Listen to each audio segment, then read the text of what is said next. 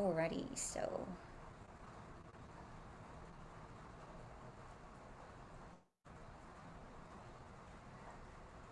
we are streaming live, and let me share it to the Mm. personal Grace Harris.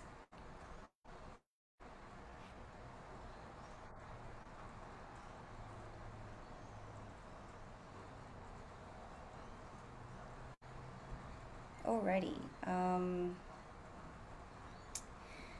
Good morning, everybody from Australia, and good evening, good afternoon if you are on the other side of the world. Welcome to another live episode of Women Unleashed, creating intergenerational transformation through the power of your lived experience and your personal story. This morning, I have a guest from Dallas, Texas, Dr. Brittany Clayborne, and we are going to be talking about how we can really live with intention and to evolve instead of just surviving. I'm your host, Grace Harris, and my passion is to be able to help you transcend any trauma and adversity that you've been through, and especially if you are a woman of substance who's looking to use the power of your lived story as a framework to help other people to become the best versions of themselves. And the guest that I have today, Dr. Brittany Clayborne, or Brittany, she has gone through some things that probably 1% or maybe less than 1% of the human population actually goes through. 7 deaths in 7 years, and a cancer diagnosis. And she's a mom. She's a mom, like many of us. So the layers of the dynamics of her emotions and psychology during that time, I'm really interested to ask her. And I haven't asked her before. This is going to be completely spontaneous, and this is the beauty of Women Unleashed, is that it will be recorded, yes, but we actually have the conversation live with you, ladies and gentlemen. So without further ado, let me welcome Brittany. How are you?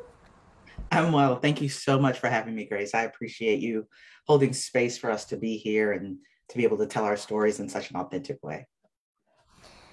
It is my honor, and I am really, really grateful for your time. Really, really grateful for this space that we have between ourselves and the people that are listening to us. Please take us through your story because it is a very, very, yeah, exceptional and amazing story. Absolutely. So in a timeline type fashion, in 2010, I had my first and only son. He was 2 pounds, and he went to the NICU, and I went home.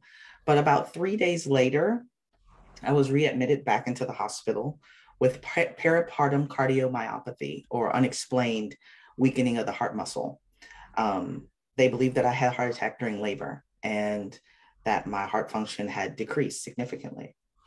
So my son was in the NICU and I was in cardiac ICU. My mom and my husband at the time were running running back and forth between the two places, trying to make sure both of us had what we needed. um, I was released, and I was just given some medicine to take, some pills. They said, okay, we'll just kind of try to have the heart reshape itself. You're young, you're healthy. I was 26. Um, Before then, I'd been completely healthy, never had any health issues. So they said, you'll be fine. This is a condition that could get really bad, but that only happens to one in every a million women, or 500,000 women. So you should be fine. As time went on, my heart began to weaken more. So they installed a pacemaker. And over the next 7 years, that pacemaker saved my life 7 times.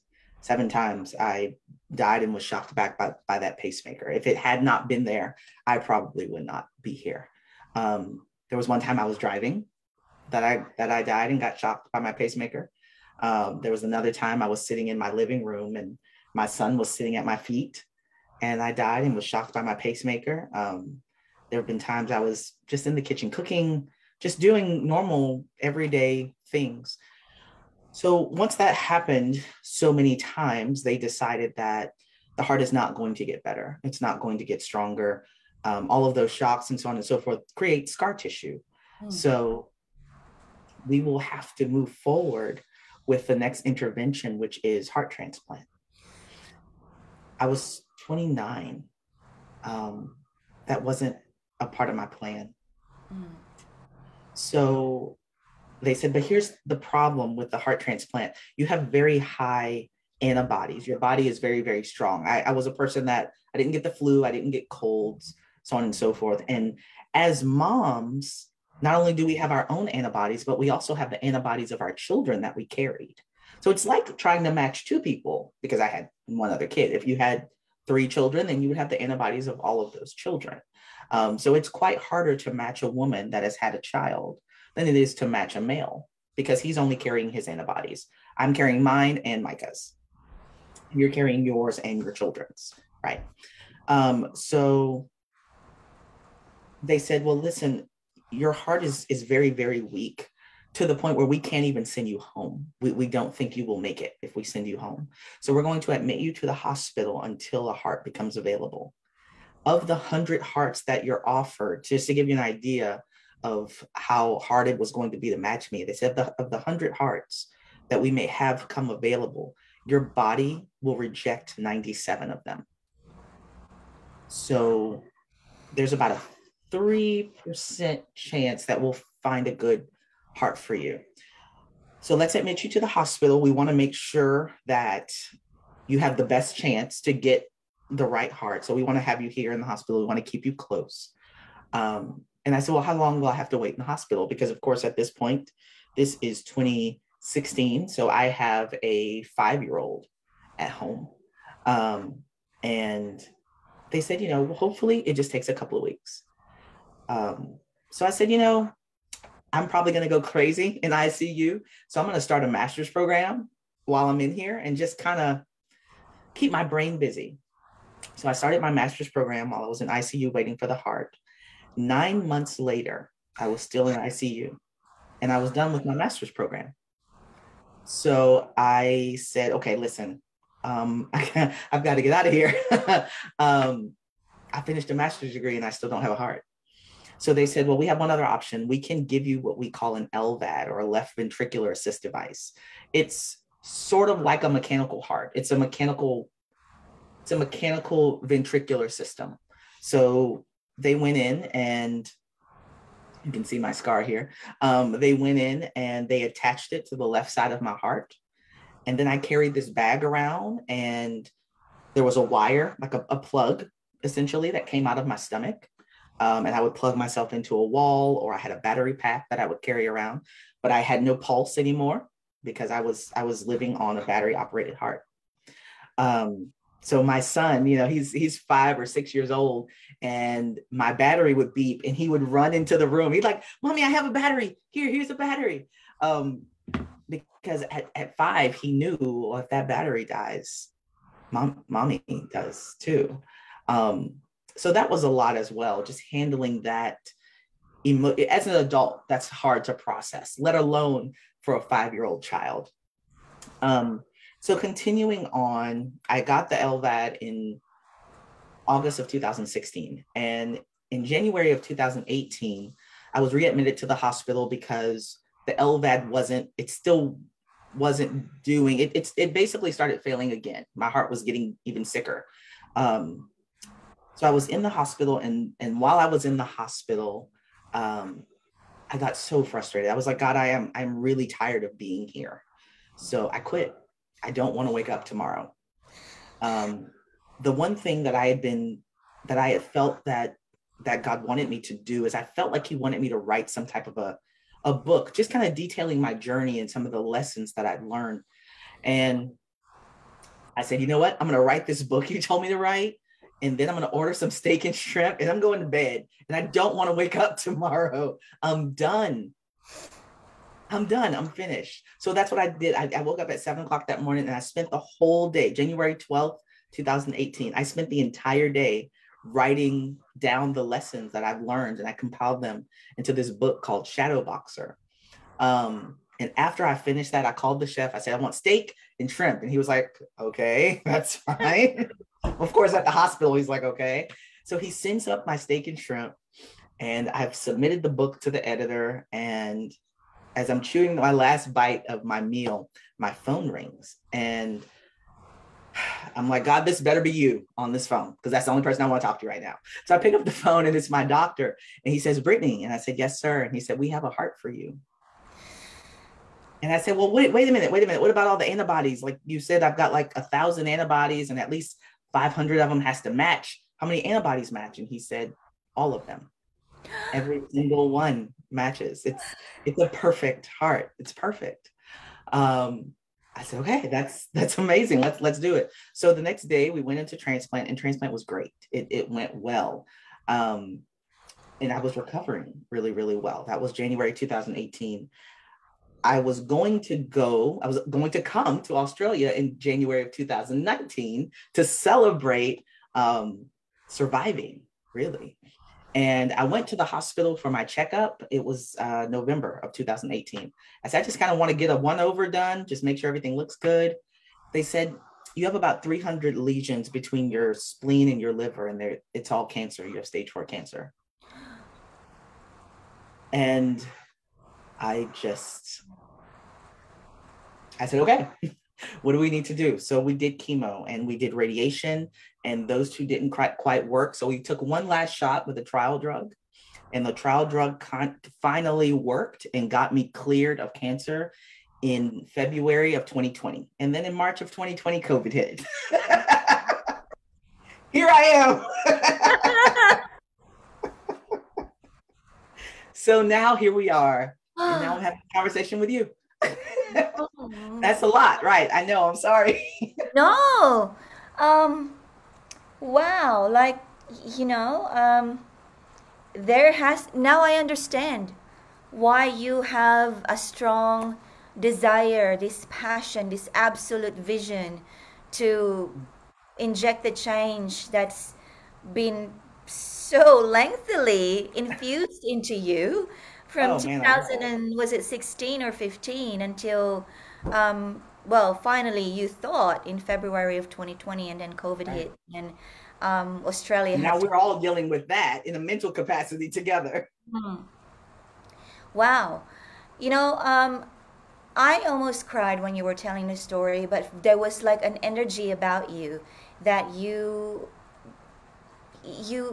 me as the receiver of your story, and you are a speaker and an author, and this is what you do, Brittany, is you motivate and inspire people through the power of your words, the power of your wisdom, the power of your energy. As a receiver of your story just then, there was a part of me that was, almost in tears, but there was also a part of me that was being carried through by the energy that you have. And could not really verbalize what that is, but if I was to name them, there was strength, there was faith, there was resilience, there was humor into it. You were You like, had I'm to. You had to. gonna have my steak and shrimp, that's it. Gonna write this book. And that better be you on the phone. And it's That's right. really, and this is what I love to, I'd love to get into deeper into your psychology, because there's so many layers there. You were like, okay, 2 weeks, fair enough, but I don't want to go nuts in here, so I'm going to stimulate my brain and enroll in my master's. 9 months later, you're still in there, and you're like, I'm over this. I've graduated my master's, and now what? Like, so, and then you were carrying that battery for 2 years, Right. for 2 years. And obviously a day had to come where this is really, I'm done. I just want my steak and shrimp, but not before I write the book. So Well, I and guess. the book was about obedience. It really was. It was about obedience. It was about, if I am going to leave this earth, if I am choosing to willfully lay my life down, I've got to make sure that I leave a roadmap for somebody somewhere. Like, all of this can't be in vain, if that makes any sense. So the writing the book was more about making sure that anyone else that has to walk this road, um, they understand that they're not alone, because it's a lonely road. It can be a really, really lonely place. Yeah, It yeah. really can You know, be. It's that is so powerful and interesting. I want to spend a couple of minutes on what you just said then. You wrote the book, it was about obedience. None of this can be in vain. Like surely I cannot say I've had enough and just forget about everything because it was not to be in vain. It was about obedience to God or to the divine Right. to repurpose Absolutely. the journey that you've had. And um, how it's powerful for me personally as a healer myself is that I do believe that when you put the energy out there that there is an intention, there is a purpose, there is a bigger vision to the journey that you've been through. It's almost as if you are self-prophesizing. And in your case, Mhm. Brittany, you kind of like had this, you've encapsulated the whole thing without intentionally doing so and saying, there has to be a purpose. Yes, I'm tired, but there is a purpose here. And just by you doing that unintentionally, God had almost said, well, here's a heart. It's the purpose. Right. You know It, what I it mean? was, it was, I mean, I can't tell you, I was literally chewing the last bite of my steak. And I was like, I am done. I'm so over. And the phone, it's not like 2 hours late in the midst of me saying, this is it. I've done what you've asked me to do. I've put it out there. I am repurposing my journey. I did that. Now let me go.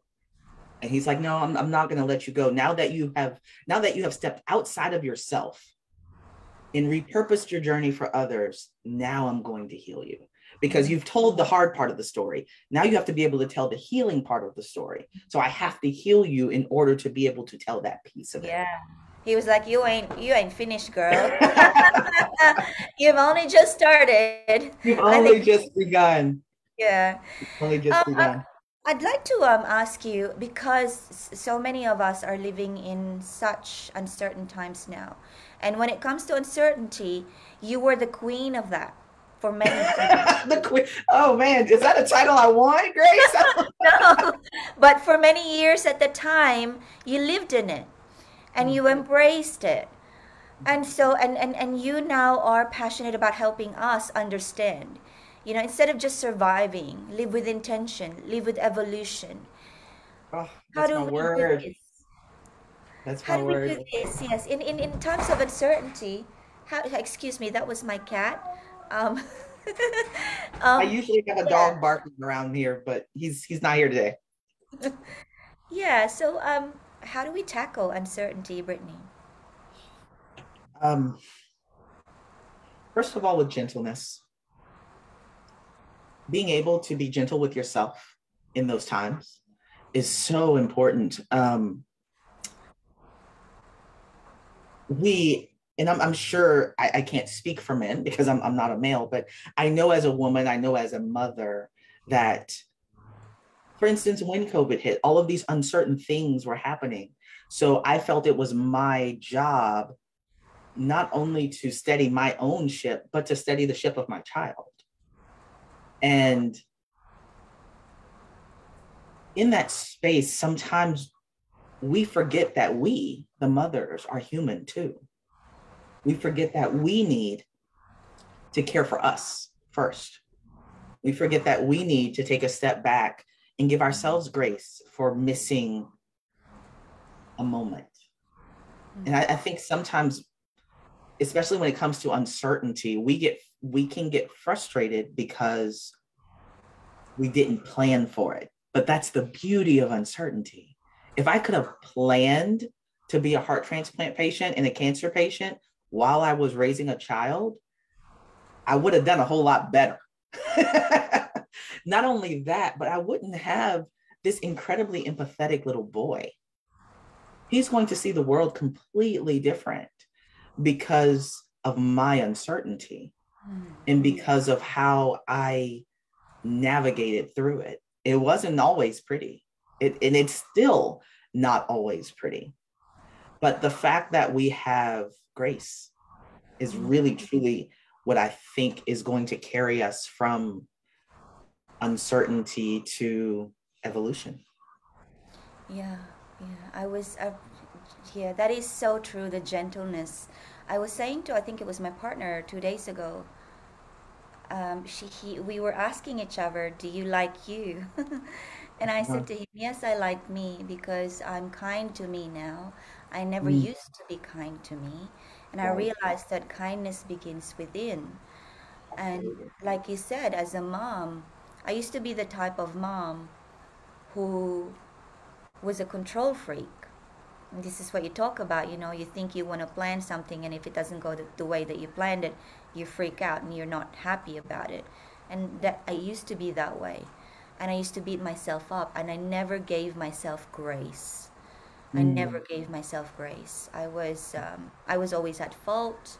I was always frustrated, and I know, Brit, you love, the healing part that you went through. It is now a healing power that you share with others.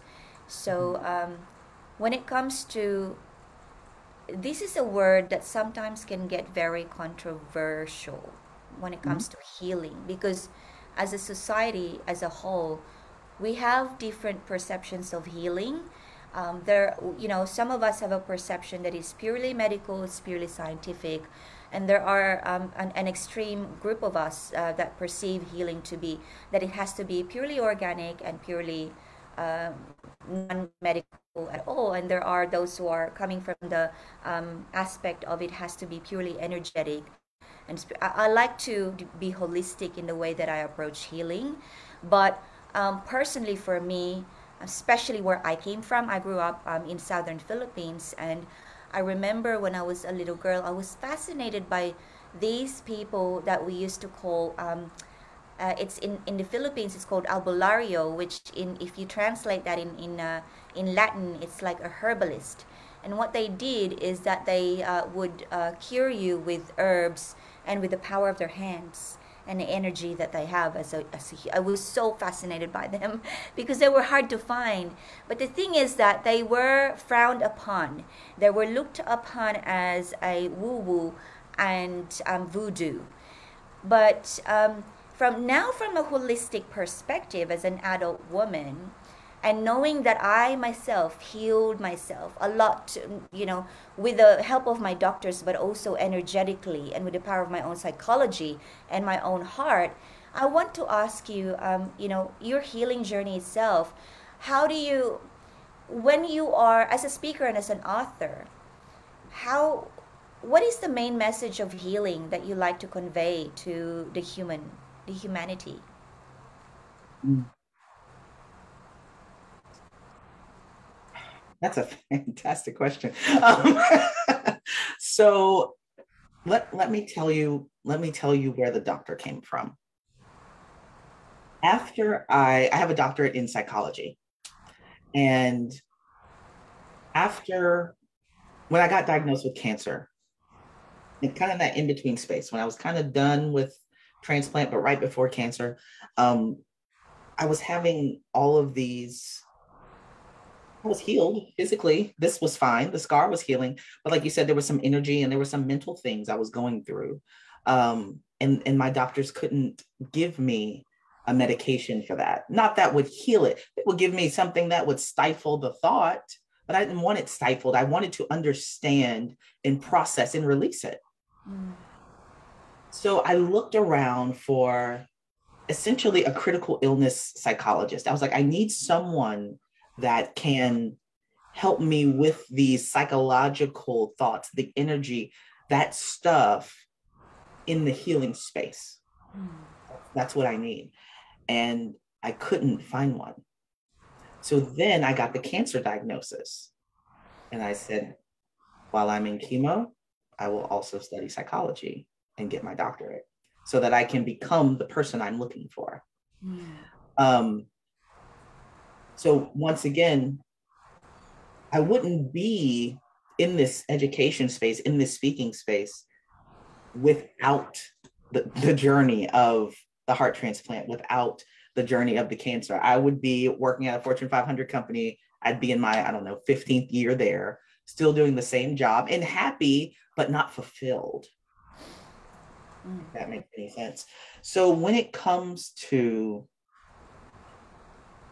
the healing space. Um, for me personally, as a Christian, when I finished my doctorate and I said, okay, God, how do I help people heal? What do I do? When I opened my Bible, it fell to this verse, and the verse is, I believe it's Luke 4:23. And it simply says, I've never seen this verse before in my life, and I've been a Christian my entire life. It says, physician, heal thyself, right? That's what I did. So I said, I don't understand what you mean. And that's exactly what he meant. He meant going through the process of healing myself, I will find the way to heal others. Um, so right now, I am in the process of doing that. I am in the process of healing myself and really, truly understanding me and understanding my thoughts and my energy. And like you said, you healed yourself internally. That has to happen first. Doctors could throw prescriptions at you all day long, but if you don't heal in here first, if you don't heal your energy, if you don't heal your heart, if you don't heal your soul, then the medicine is just masking the issue. And that mask is a lot to carry around.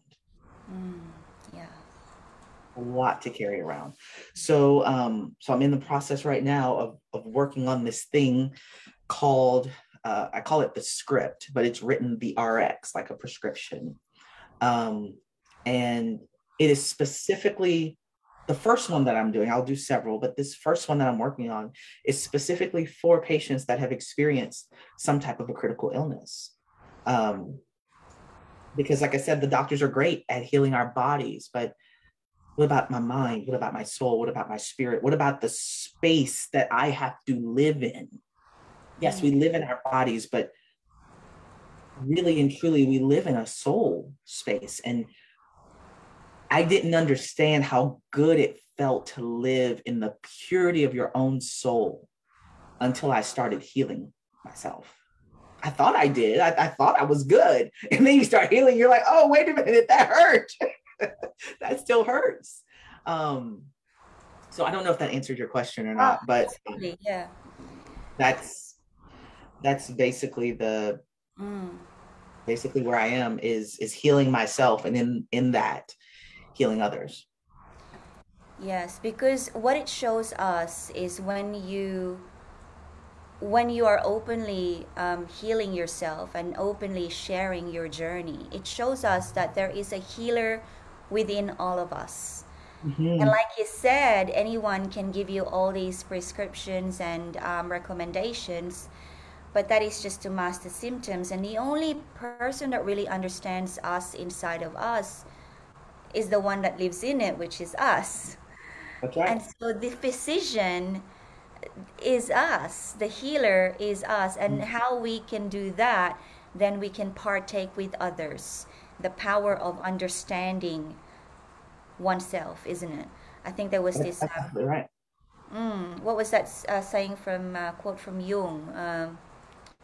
He who looks outside, he who dreams, but the one who looks within awakens. Mm, that's correct. Yeah, awakening to your to what you can really do. Right. Because yeah, I have heard many stories of people that I know directly now that they have been told they're never gonna walk again, or Mm, they only have so much to live, or something to that effect. And then they have this attitude that says, "Oh, is that right? You just watch that's me." terrible news. You know? Oh, right?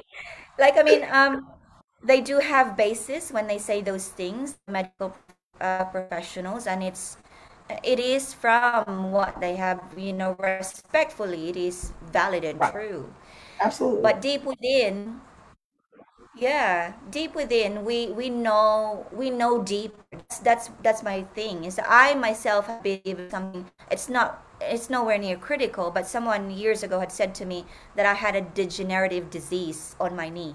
That it was only gonna get worse, not better. I was only like 36 and 37, and I was so appalled by what they said, and I'm like, Not what I no. want. So I had, yeah, just had this knowing, like you cannot tell me that. I have a life to live. So it was just a decision that I made. And anytime we can make that decision, that we will either go along with an outside opinion, or know ourselves, know Right. thyself, and get Right. within. Mm. And So there's so much to that, so much to yeah. knowing yourself and wanting to, I get it. I laugh at myself a lot because I'll be sitting at my desk and I'll go, I feel like I have nothing to do. What should I be doing today? And I always come back to that physician, heal thyself. Like there's always work to be done. There's always something that we can be doing to move forward. Um, I used to think that healing was a plateau place. I used to think it was a place you get to and you stay right there. But it's not. It is an ever changing precipice that as you get to one plateau, you'll say, huh, that was a little higher. I think I want to go see. I think I want to go see the view from up there. But if you don't start climbing, you will forever believe that life is just this flat plane. And that could not be farther from the truth. There are so many levels of us, so many levels of self that so many unfortunately will not explore because I don't know what their why is. I don't know what their why is. I would be one of those people had I not gone through what I've gone through. I would be a person that was sitting there comfortable going, I mean, I'm good. Why would I heal from what? I'm fine. Until you're able to sit down and ask yourself a question like, am I really fine? Or do you like you? Questions like that. So I think those are so important Mm. in our constant growth, not to mention as mothers, we are living in insanely uncertain times. And being able to model that for our children, I think is so important. Being able to say, I'm not okay today. I'm not, I'm not good today. And if you're having a bad day, son, that's okay too. You can have a bad day and we can talk about it and we can figure out how best to help you through this day. We've created such a stigma around, we'll heal bodies. People talk about all the time, oh, I have cancer, or I have this, or I have that. But you never see anybody say I have a mental illness or I'm struggling mentally. It's just not something that's accepted. But people will go and make a GoFundMe for anything else, right? But they won't I know. they won't talk about healing the mind. And Mm. that's another thing that I want to change. There's so much value in healing holistically. Like you said, there's so much value in healing the whole being that leaving out the part that helps you get to the true healing, which is your mind, is we're doing ourselves an injustice Mm. by not talking about that, by not putting that out there. Yeah. I'm Healing sorry. the mind, healing the mind is such a double, sometimes it can be a, what is the saying, double bladed or double edged sword. Double-edged sword, yeah. Yeah. Because what personally in my journey and with the people that I help in the field that I coach, which is about speaking from your heart, and women empowerment in general, is that once you start to learn how to speak from your heart and really express your truth, which has nothing to do with the words that you're saying or the quality of your voice, but really the truth from within you or the power of your story, once you learn to do that, then you start to heal the mind. But that is a journey, though, and the dysfunction that I see commonly when it comes to healing the mind a lot nowadays is that we tend to, because I've been through it initially years and years ago. I tried to heal my mind with my mind, which Mm, means that I was angry, I was frustrated, I was self-sabotaging all the time, getting into toxic relationships, and I was getting sick physically as a result of. So I had some mental health struggles, from issues of abandonment and lack of love and all of that from way, way, way back long ago. And how I was trying to do it was I was trying to healing my mind with my fractured mind. And so it was like you're rubbing salt on a burnt skin, Yeah, and I wrote this article in December 2019, I think it was, and it was called The Age of Sage, because I think now that it's time for us to get to know the truth, that to heal our minds, we've got to come down to the heart. And we've got to be absolutely. vulnerable and open that heart and be willing to be exposed, and be willing to seek help and be willing to say, today is a freaking terrible, awesome day, and I just need to freaking crawl up in the freaking corner, and That's I need right. to, yeah, being able to just, and I guess the question that I have for you, Britt, is that when someone is in that space, because even especially when you go through the initial phases of critical illness, you can get Mhm. angry. You Absolutely. can say, you can question God, like, why me? People do that. Absolutely. Hey, I was one of them. Absolutely. How do you deal with such fear and such, yeah, angst? Um, man, you have great questions. You have fantastic questions. Initially, you don't. Initially, it's a very scary and a very frustrating journey. Um, Especially like you said, without the healing. And you're right. That is one of the main issues. One of my favorite lines from a movie is this guy says, and it's a psychological movie, and he says, I can do this. I don't need medicine. I can do this. I can do this with my mind. And she said, his wife tells him, your mind is the problem. Mm. And that's you were dead on when you said I was trying to heal my mind with a fractured mind. It doesn't work. It has to come from here. It has to come from the heart. It has to come from the soul. It has to come from that space within you that exudes out when you are authentically you, when you are in your happy place, when you feel most like yourself. That soul space, that's the part of you that has to heal the mind. And in order to do that, that part of you has to heal. As far as going through all of these things and how to handle that, unless you have that healing of the soul happening, it's going to be a difficult journey because the energy, just the pure soul energy that is required, and you know this, you went through this, so the soul energy that is required of self to put down your ego and say, no, ego, you're not driving anymore. I am going to allow my soul, I am going to align my chakras, I am going to allow this self to heal my mind. That's hard because it takes what we know as ourself out of control, right? It takes us out of the driver's seat, and we're like a parent teaching a kid how to drive. We're pressing on the imaginary brakes, like we're like, wait. We're like, no, I don't want to go that way. But it's true. So, like for instance, in the script that I'm writing, the first step is release, or the acronym that I'm using as a whole is release, but the R specifically stands for respect. And it's about respecting yourself. That R is all about respecting your journey. My journey and your journey are completely different, completely different. And every woman you've talked to, your journey is different, but you are able to exist in this beautiful space of soul because even though the journey starts in a different place, true healing places us all in this beautiful, beautiful space of evolution.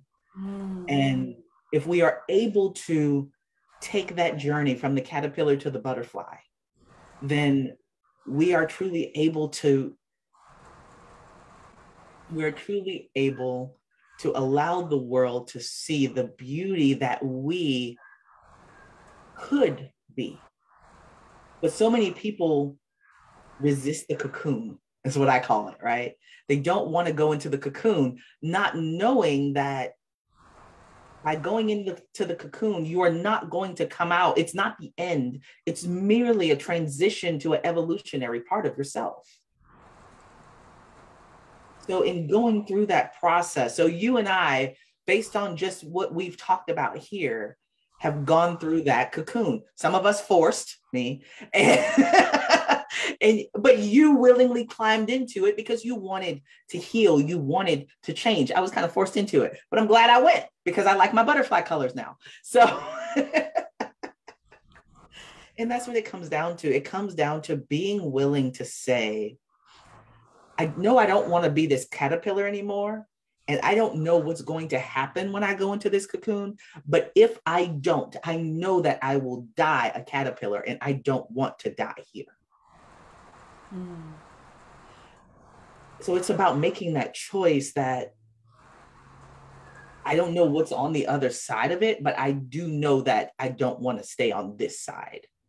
I do know that there is something more. I often ask people, what if the place that you're existing is no longer the place that you belong? Wow. Because there are so many instances of that. If you were an infant still in your mother's womb, and I were to come into your womb and say, hey, I know you love it here, and I know it's great and warm, and you're getting food and everything, but you're not going to stay here. You were only here for a period of time to grow and learn. And now that you've grown and learned, you're actually going to be transitioned into a completely different world. And I mean, just imagine how different that is for that infant. You've spent your entire life being fed through your stomach, and I come and tell you, hey, that thing on your face, that's actually where you'll get food now. So not only are you being pushed into a different place of existence, but your sustenance, your livelihood is coming from a different place. And that's hard. No wonder babies cry. I would cry, right? I'm like, what are we doing? Yeah. Yeah. Why are people talking to me? What is this light? What is this? But to know that everything that's formed in the womb, none of it that they use here is used in there. Their eyes are not used. Their ears are not really used. Their mouth is not used, not for the same things it'll be used for here. So many of us get stuck in that womb place and we go, well, I feel like I've outgrown this place. Well, you have.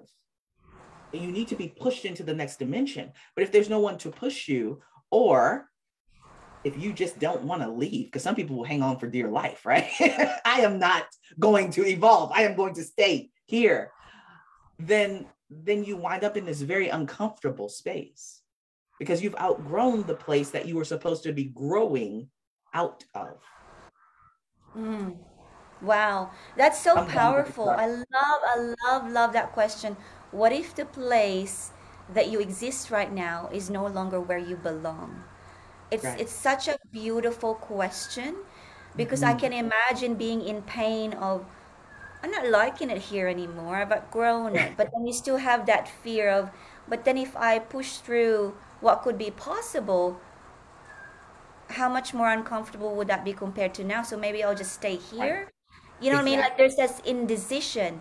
But then if you ask it that way, what if where I am right now is no longer where I belong because I am being called for? It's time for me to change the way that I am, no longer taking in food through the belly button, but using different parts, becoming different, and for a higher purpose.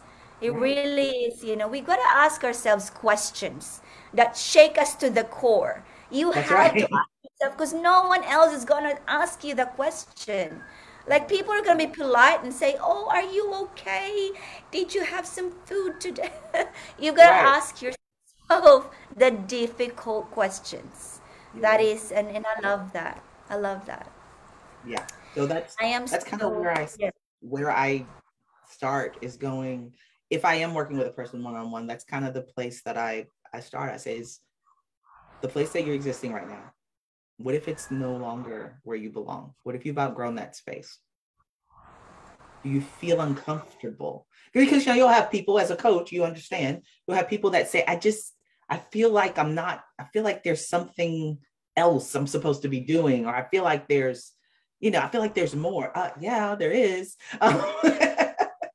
You've been in this womb state and now it's time to push, but you're stuck here because, like you said, this is uncomfortable, but what if that's more uncomfortable? I can't come back this way. So, so do I just want to stay in this small space, or do I want to, you know, so yes, that is absolutely important in healing and in growing and in just becoming the people that we want to be, whether we've gone through, like I say that I am writing this for patients based on critical illness. Well, that's because I have a lot of inside knowledge about critical illness, but I completely plan on writing one that's just for, because, critical illness, we think, okay, cancer, heart failure, stuff like that. And yes, it is, but this same thing could be applied to someone that's going through depression, or that's going through a divorce, or that's going through just an everyday normal situation.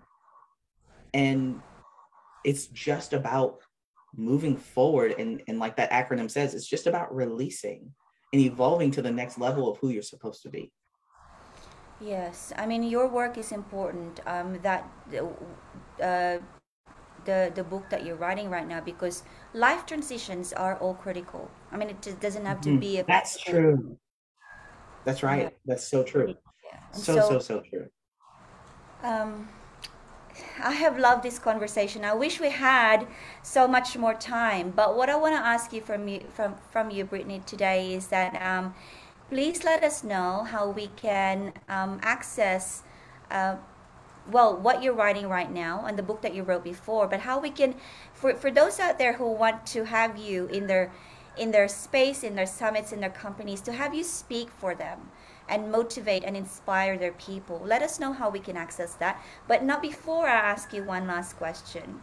I just want to, Okay. I just, if you could leave us with one, with one thought, with one wisdom from yourself that we can go to bed with tonight, what would you say Mm, to us?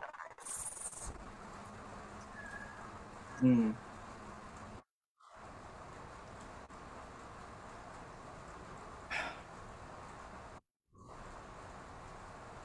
I would say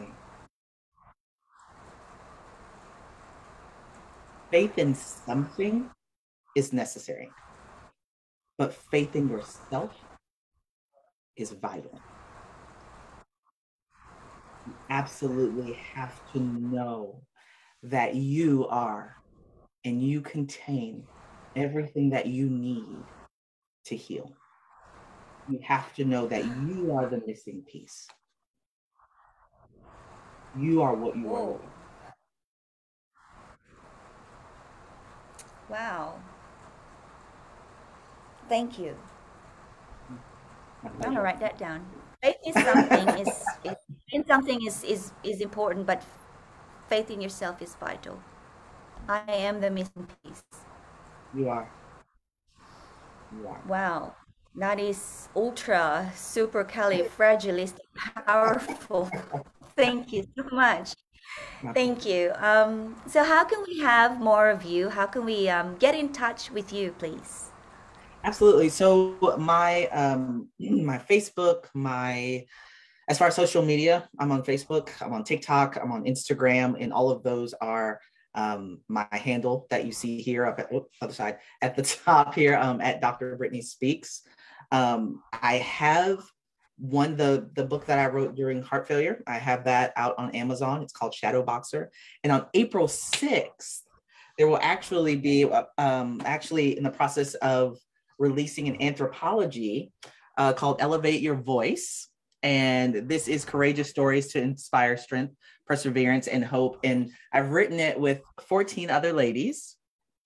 And we are all sharing our stories of just different things that we've gone through in life. Some people that, like you said, life transitions in every regard are critical.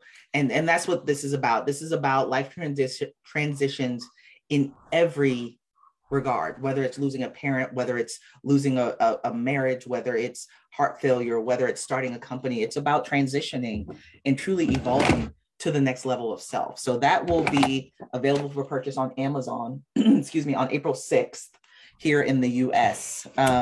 Otherwise, you can always just go to my website to get books or to once again access me, and that's just brittanyspeaks.com. Grace, it has been my absolute pleasure to join you today. And mine, absolutely. Thank you so much, everybody, for tuning in with us. And please feel free to share this message, this conversation to anyone that you feel is going to benefit, take away, and be inspired by the conversation between Brittany and I today. Thank you so much, everyone. We love you. Thank you so much, Brittany, and have a beautiful, beautiful Wednesday or Tuesday evening. Bye, everyone. Bye Bye bye. bye.